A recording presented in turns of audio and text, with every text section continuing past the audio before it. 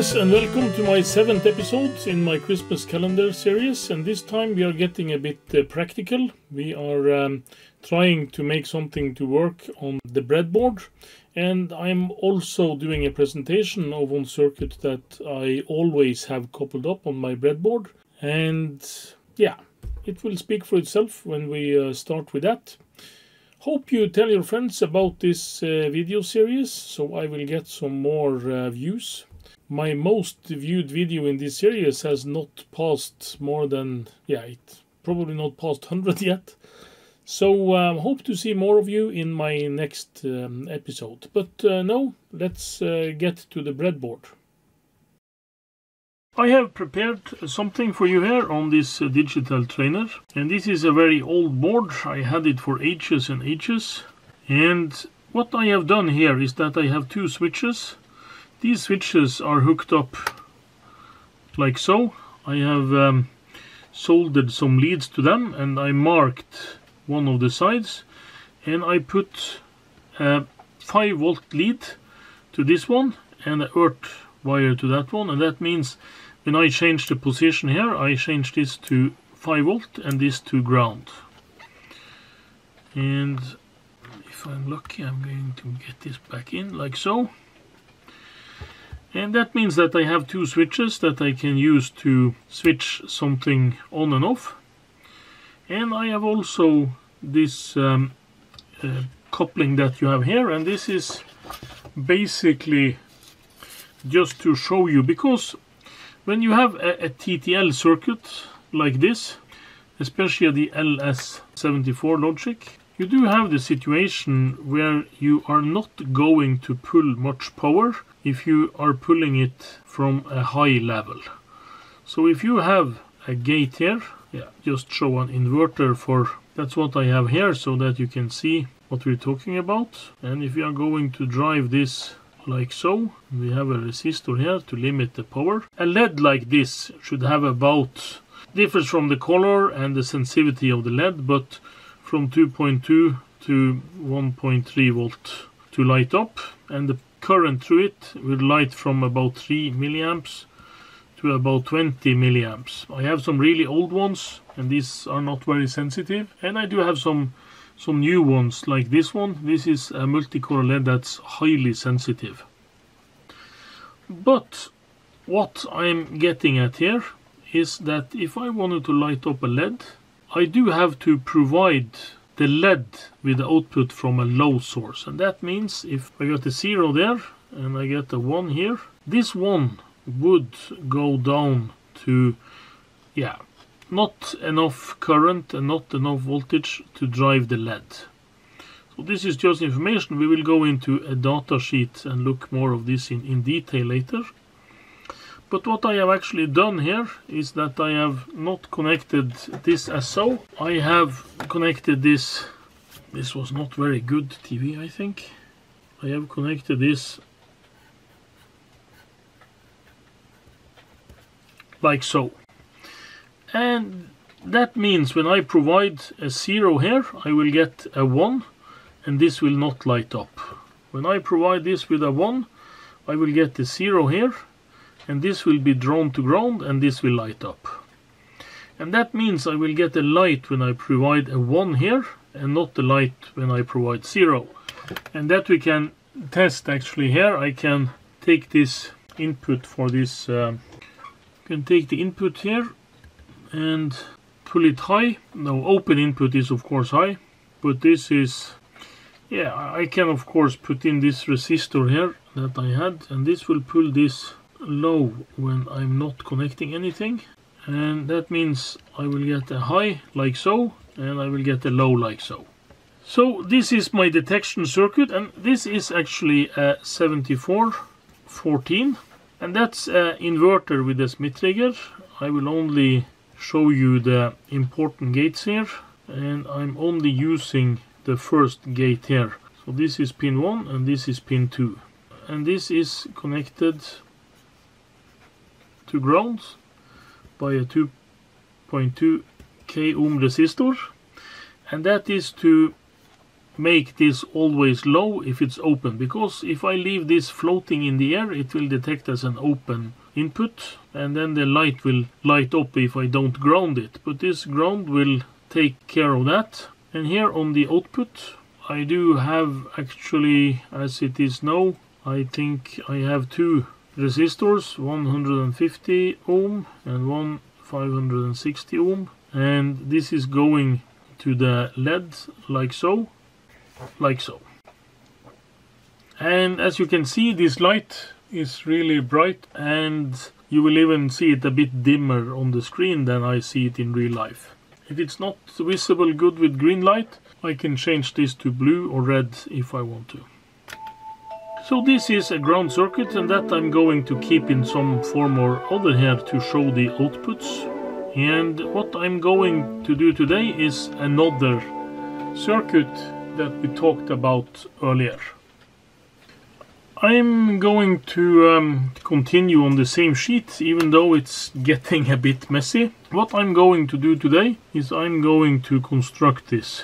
And this is that we saw yesterday. It's the XOR gate, and I'm going to construct this by using NAND gates, and I'm not going to show you exactly how this is done, because I'm using this as a simplified formula, but I'm just going to show you now what I'm actually going to make.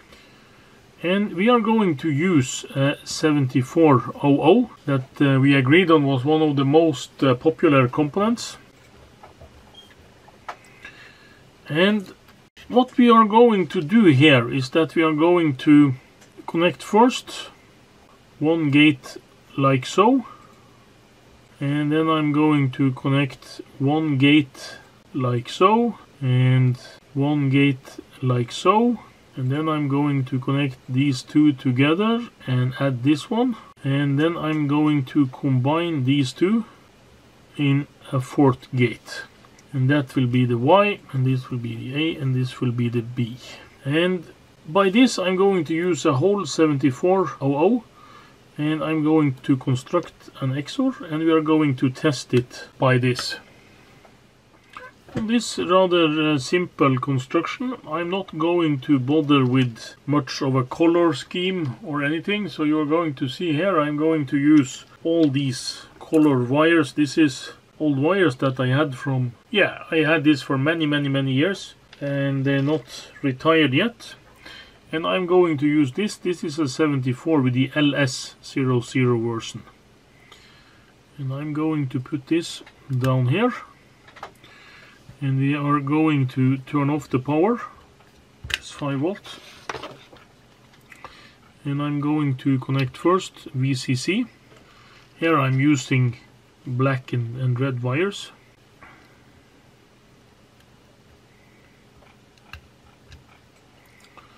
That was 5 volt connected, and then I'm just going to connect this up like you can see here. I'm going to call this A and this B. I hope means this was B, this was B, and this was A. And I'm going to connect these like so, and that was the input. And here I have my sketch from the 7400, and as you can see, this has the inputs here, output, output, input, input. So here I connected one of the inputs on the first, and I'm also going to connect this on one of the inputs, and I'm using the fourth gate on that. And this was this connection here. And then there is going to be this connection from A to the other input on this gate. Like so. So that is this connection. And then I'm going to go to the output on that and output on that to the third gate. And this was these two. And then Y is the output, and I have this one, and this is the output from my LED, and it was not long enough, so I'm just going to join it like so. And if I'm going to turn this power on again, I can see straight away that something is probably not right. And why is that? Yeah, because both my switches is in the same position and I do have a light here. Let's see if the switches does anything. Yeah, they make the light stronger. I'm going to go through my coupling now and see what I've done.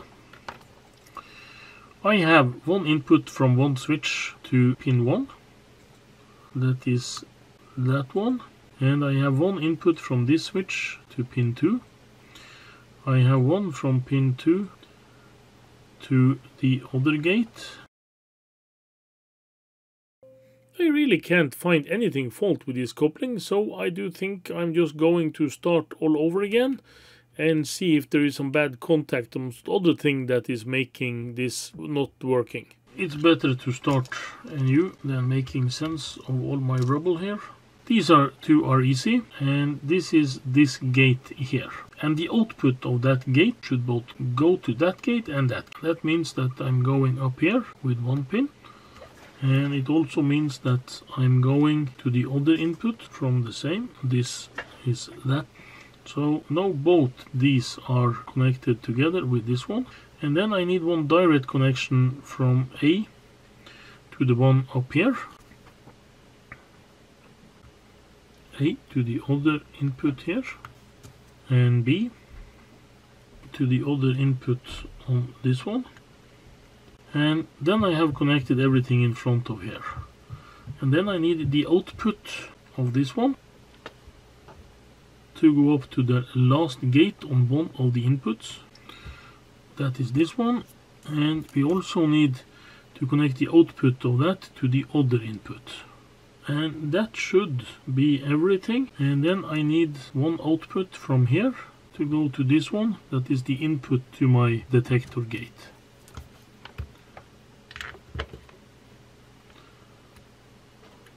And it still does not work. But basically we are probably going to do something much simpler. What if I just test all the gates on the NAND gate? Yes, and here I have to interrupt you. This video is getting kind of long and I actually have a deadline. I'm trying to complete one video each day in this series, so I have to cut this in two. I'm sorry about that, but otherwise I would have to skip a day on my video schedule, and then I think it's better to have something each day. So what we learned here is that we had a circuit. We did have a 74 LS00. And it was not performing how we thought it would. It might be the breadboard, it might be some oxidation on some wires or the breadboard. This particular breadboard I have used from time to time, but of course a lot of the wires has not been used in years. So I do have to do some deoxidation maybe and other stuff, but the first thing we are going to do, and that we are going to continue with tomorrow, is that we are going to set up the truth table for the 74 LS00 to test if that particular chip is working as it should. And of course we could have used the retro chip tester, and we could have used my other testing tool to test this, but why bother when we have the breadboard and we do have the logic gate to give us light when we have a 1 and dark when we have a 0. So that's what we are going to start with tomorrow, and we are going to start straight in, and we're going to do some theory later on in the episode 48. So thanks for watching. Hope to see you again tomorrow.